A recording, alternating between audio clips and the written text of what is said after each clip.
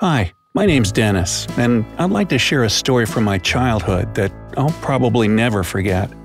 I admit, it doesn't show me at my best, but in my defense, it was something that changed me forever and fortunately made me a better person.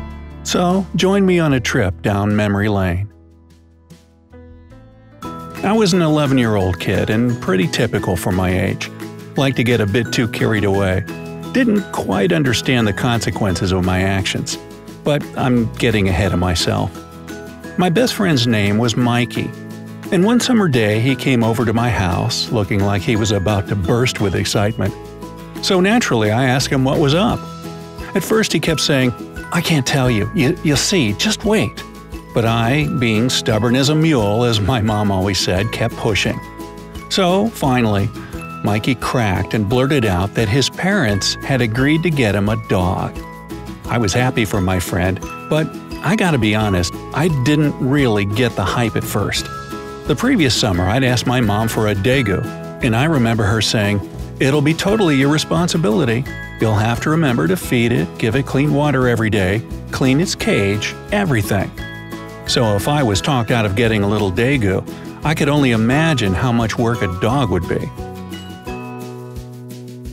Well then, Mikey got his puppy a few days later and invited me over to meet the little guy. I tried to play it cool like, "Oh yeah, neat dog. So let's go play some basketball." But let me tell you, when I held that rambunctious little creature in my hands, that was it. My heart was stolen, and I wanted one for myself too. That evening at dinner, I was on my best behavior. I helped set the table and even offered to do the dishes afterwards. And of course, my mom immediately got suspicious. When she asked what was going on, I nonchalantly brought up the fact that Mikey's parents got him a new dog.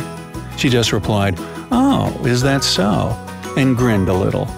Then I couldn't stand it and I finally blurted out, "Can I have a dog too?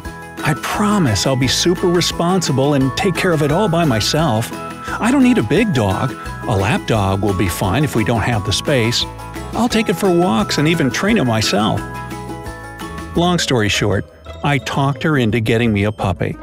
So not long after that, we found a tiny Yorkie, and I called her Neeka. We'd already gotten her lots of toys, a bed, and everything she'd need once we brought her home. During the next couple months, I spent all my time with Neeka. She seemed like the best puppy in the world, kinda clumsy, curious to an extreme, and super fun to play with. And I could tell she knew I was hers and she was mine. Every time she had some puppy problems, she was looking for me.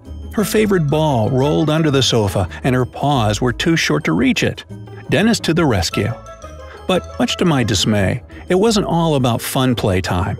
I tried to keep my word about training Neeka, but it was the hardest thing I'd ever done in my whole life. I mean, she was pretty smart. She was already getting the basics of fetch down soon enough, although getting her to let go of the ball when she brought it to me was another story. But she was just so squirrely. Mom kept telling me this was typical for small dogs, but Neeka was next-level ball of easily distracted energy. I'd put her on a leash to take her for a walk, but the next moment she was running around the house with a leash trailing behind her. I'd find her under my bed chewing on it like she didn't know the difference between a leash and her toys. She wouldn't follow my commands to sit still or lie down. And yeah, she had a few accidents in the house, which my mom was quick to remind me that it was my job to take her out. But despite some difficulties, I was on cloud 9, until that fateful day came. I remember taking Neeka for a walk to the park near our house. While she was sniffing around and doing her business, I ran into my classmate, Jake. He was on a brand new shiny bicycle, and at that moment, in my eyes, this bike was the best thing ever invented in the history of the world. I let Jake play with Neeka, and in return, he let me do a few laps around the park on his bike. And you know what? In just a few seconds of riding around, I was in love. Just like that day I met Mikey's new pup, this bike became my new life goal. I dreamed about it, read about different models that came in, and do I have to say it? I started to neglect my little Neeka. Lucky for me, my birthday was right around the corner, and I made sure my mom knew what I wanted to get as a present. Everything played out according to my plan. I got the very bicycle I've been dreaming about. Big, fast, and with all the latest gizmos and upgrades. Neeka seemed happy at first too, judging from her little puppy yip she made while rushing after my new toy. But soon enough, I think my poor dog realized that she had a competitor. To tell you the truth, I really was spending much more time with my bike than with my pooch. I mean, I wasn't about to ask my mom to keep an eye on her because that would mean I wasn't keeping my promise to be super responsible. So I took Neeka with me wherever I went with the guys to do cool tricks on our bikes. She was always running somewhere near us, but I didn't pay much attention to where she was or what she was doing.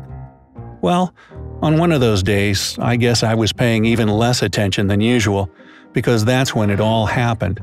I got carried away arguing with my friends about the benefits of the latest bicycle model when it started raining. They all headed home, and I started calling to Neeka, but she was nowhere to be seen. At first, I ignored the uneasy feeling in the pit of my stomach. My puppy was an independent and curious dog, and she'd gotten away from me before. But then, she always came running back as soon as I called her. Not this time. I kept calling, getting more and more panicked. No reply, no Neeka. But the worst thing was when it started getting dark. My mom would be worried about me, so I had to go home. When I got back, I told her I couldn't find Neeka, and she joined me in my search. It was getting really late, and she pretty much had to drag me back home. I didn't want to give up looking, but Mom kept reassuring me that she'd turn up safe and sound in no time. That night, I didn't get much sleep. I just lay there in my bed, staring up at the ceiling, with tears rolling down the sides of my head, soaking my pillow through. I kept thinking about little Neeka somewhere out there, soaked, hungry, and scared to death. I looked at the spot on my bed where she always slept, and guilt consumed me. How could I have given up that incredible creature for a soulless piece of metal? When I think about that night, I know for sure that it changed that carefree, immature boy I used to be forever. I realized what responsibility meant, and had to admit that I'd failed my first super important life lesson. When morning came, there was a knock at our front door. In a minute, my mom called out my name. When I came rushing, the first thing I saw was a woman I didn't recognize with a dirty, shaking, but alive Neeka in her arms. You can't imagine how relieved and happy I was. She handed Neeka to me, and I burst out in tears, clutching my puppy close to my chest. Apparently the woman had just been on her morning jog in the park when she heard something whimpering in the bushes. When she went to investigate, she discovered my Yorkie, who seemed to have fallen into a hole in the ground and got stuck there. Unable to get back safely, Neeka was crying for help. Our phone number was engraved on Neeka's name tag, so I guess the woman had called, and Mom wanted to surprise me and gave her our address. But the thing that broke my heart the most was that Neeka was so excited to see me. She licked my face and wagged her tail as if nothing had happened. This innocent little pup had no idea that it was my fault she had spent the whole night cold, wet, hungry, and all alone. She still loved me and was glad to see me. I now know that getting a dog isn't just about learning responsibility. You're also getting a friend who will love you unconditionally and deserves only the best. So, what was your first pet? And did it teach you any valuable life lessons? Let me know down in the comments. If you learned something new today, then give this video a like and share it with a friend. But hey, don't go out buying yourself a puppy just yet. We have over 2,000 cool videos for you to check out. All you have to do is pick the left or right video, click on it, and enjoy. Stay on the bright side of life.